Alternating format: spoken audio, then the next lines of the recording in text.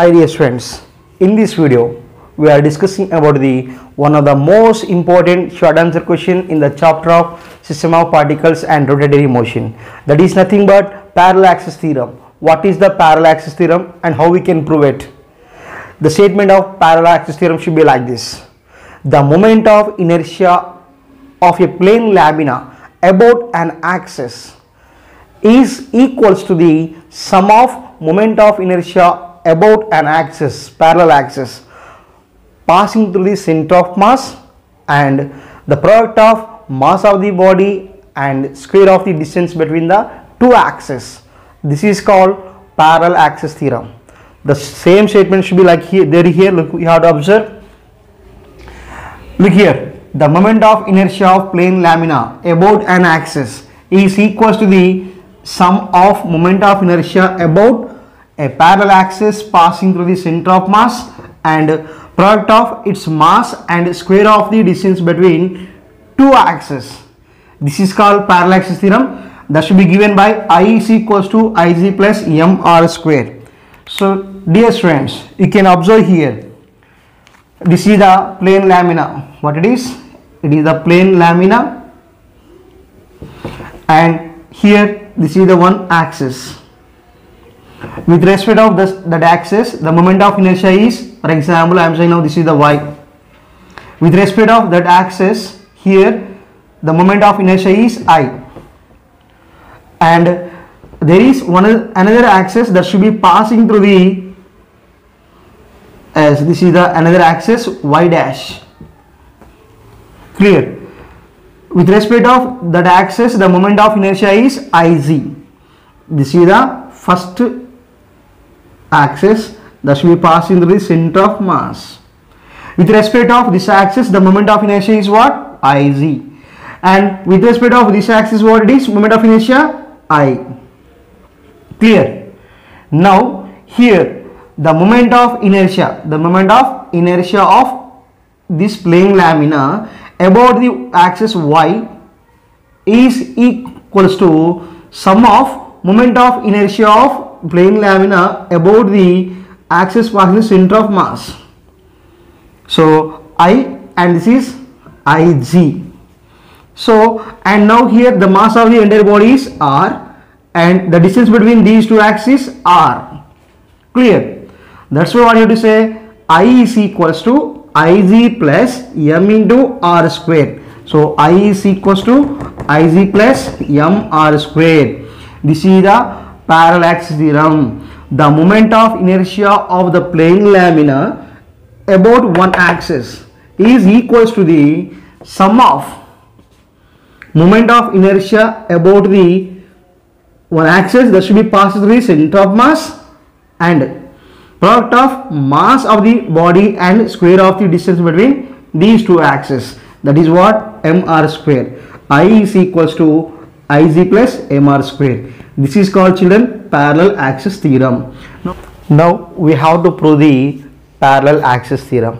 For that, first you have to clearly understand about the diagram. So dear friends, here at the point P there is one particle, it is there, that should be having some mass delta m.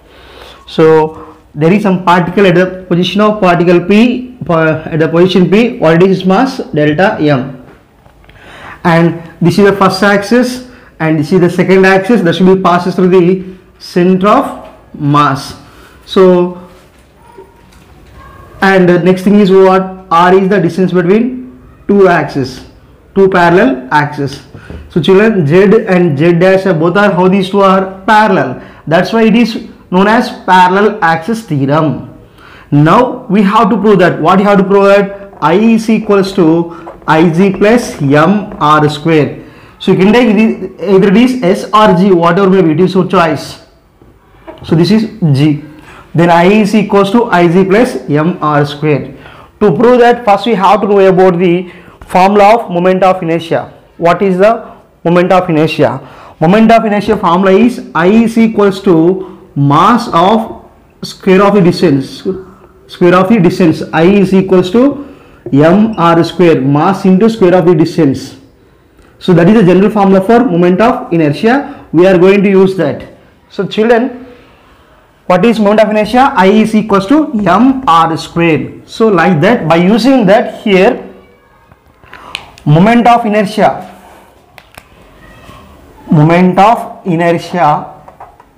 of the particle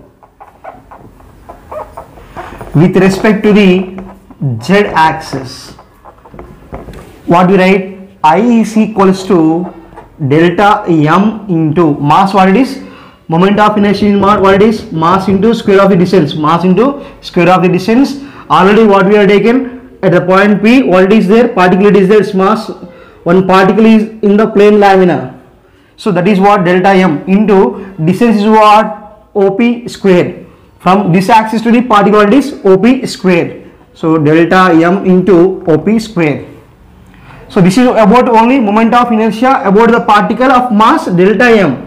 If you can consider the total moment of inertia of the plane lamina, the formula is going to be like this: summation of delta m into OP square. So this is the equation number 1.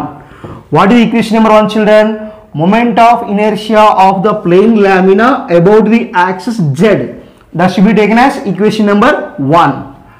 And next thing is, similarly we can write moment of inertia of the particle. Then what write? With respect of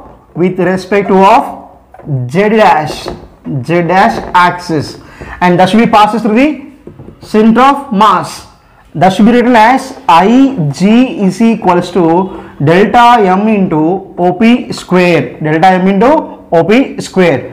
For entire plane lamina, this is only for particle. If you can consider for total plane lamina, we can write Ig is equals to summation of delta m into distance is what? From z axis to the point P, what is the distance? Gp square. So how we are writing? Moment of inertia is equals to mass into square of the distance. Here particle mass is delta m and distance from z axis to the particle is what it is? Gp square. So this is now moment of inertia of the plane lamina with respect of second axis, that is what? Gp square. Equation number 2. Clear? Now we can go for triangle OPQ. What is triangle OPQ? In figure, from triangle, what is OPQ? What we write according to Pythagoras? Hypotenuse square is equals to side squares plus side square. Here what is the hypotenuse? OP. What do you write? OP whole square is equals to side square plus side square. One side is OQ, one side is PQ. So OQ whole square plus PQ square. Here from figure, what you have to write? OQ is nothing but what? OG plus GQ. So OQ means what? OG plus GQ. We can write like that. Now substitute this value in this one. What do we get? OP whole square is equals to, OQ means what, children? OG plus GQ whole square plus PQ square. Here how it is? Like in the form of A plus B whole square. What do we get? A square plus B square plus 2AB. Like that. Substitute here. OP square is equals to what, right?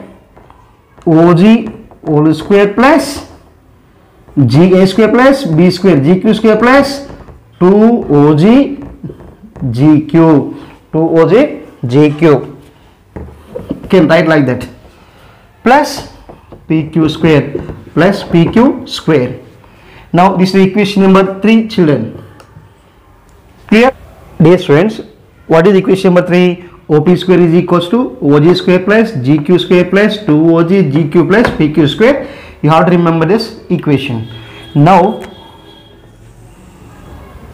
look at this diagram, children. In that, again we have to take the right angle triangle PQG or right angle triangle GPQ or anything whatever maybe. We are taken So again we have to apply the Pythagoras theorem. What it is? Hypotenuse square is equals to side square plus side square. What is here hypotenuse? This is the angle 90 and this also it is the hypotenuse. Then what write? GP whole square is equals to GP whole square is equals to one side is what? PQ square plus and this is what? GQ square. So GP square is equals to PQ square plus GQ square. Clear children? This is the equation number 4. Now you have to substitute this equation number 4 in equation number 3. Substitute equation 4 in 3. So what it is? PQ square plus GQ square. Here GQ square it is there. Children, this is the GQ square and it is PQ square. Here PQ square plus GQ square means what? GP square. So here instead of PQ square plus GQ square, what you have to write? GP square you have to write. So now substitute this equation number 4 in equation number 3. Substitute 4 in 3. What you get? OP whole square is equals to OG square plus GQ plus PQ square is what? As GP square. GP square plus 2OG and GQ. Clear? We substituted this value in equation number 3. What we get? OP square is equals to OG square plus GP square plus 2OG GQ. So now children, for our convenience, we have to multiply the above equation on both sides with delta m, delta or summation of delta m. So we have to multiply on both sides with delta m. Summation of delta m into OP square is equals to summation of delta m into OG square plus GP square plus 2OG GQ plus 2OG GQ. So you have to multiply that. Summation of delta m into OP square. Delta m into OP square is equals to sum of delta m OG square plus here delta m into GP square. Delta m into GP square plus sum of delta m into 2OG GQ. So dear students, in this equation here we will take sum of mi xi is equals to 0. Moments of masses are equals to 0. According to the properties of center of mass, the algebraic sum of the moments of masses equals to 0. That's why this term equals to 0. We can neglect that. Then what we get? Delta m into OP square is equals to sum of delta m into OG square plus sum of delta m into GP square. Dear students, already we discussed what it is. Look at the equation number 1. What we have? I is equals to delta m into OP square. I is equals to delta m into OP square. That's why here instead of this what you have to write? I is equals to delta m into OG square. Delta m into OG value is what children? R. What is right? S. So here nothing but delta m, that is nothing but mass of the body or plane lamina. OG means what? R square. Here delta m is the mass of one particle. Sum of the all the particle masses is nothing but what it is? Mass of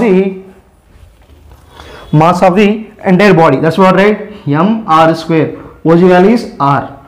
And what it is? Summation of delta m into GP square. What it is? Iz. What it is? Iz. Therefore, what did we prove? This is the now I is equals to Iz plus mr square, or I is equals to Iz plus mr square.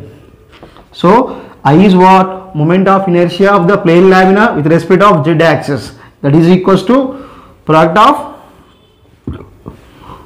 mass into square of the distance, that is what, m into r square, plus moment of inertia of the plane lamina about the axis, that is passes through the center of mass of the body or lamina, that is what, Iz. Therefore I is equals to Iz plus mr square. This is nothing but, children, parallel axis theorem. So in this way we can prove that parallel axis theorem, the most important and very easiest to get the 4 marks in the public examinations. If you can understand this one, like, share, comment the video, and my request is suggest our channel to your friends also. Okay, thank you for watching.